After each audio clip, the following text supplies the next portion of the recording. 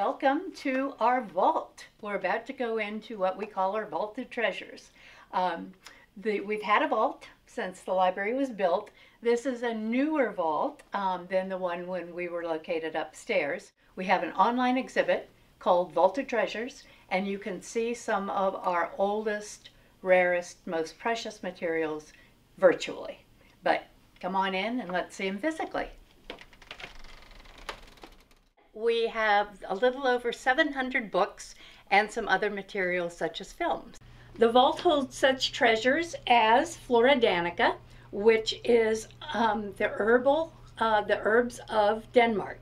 It was published in the 17th century and has beautiful illustrations along with their uses for medicinal purposes. This is a new little book for us. It's a book about the plague, which had come to England in 1665. It's written by an English doctor who spends part of his time chastising all the doctors who had run away from London to save themselves from the plague, whereas he stayed and he helped the people who suffered from it.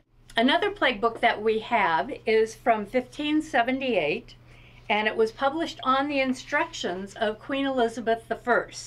Plague had come to England, and this book is her orders to her justices.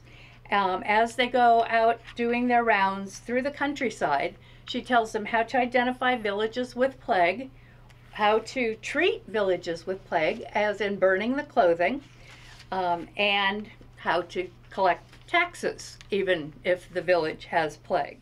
This might not look like it belongs in our space, but what this is the time capsule for the University of Virginia Hospital. The centennial, it was in 2001, so 2051, I won't be here, but someone will.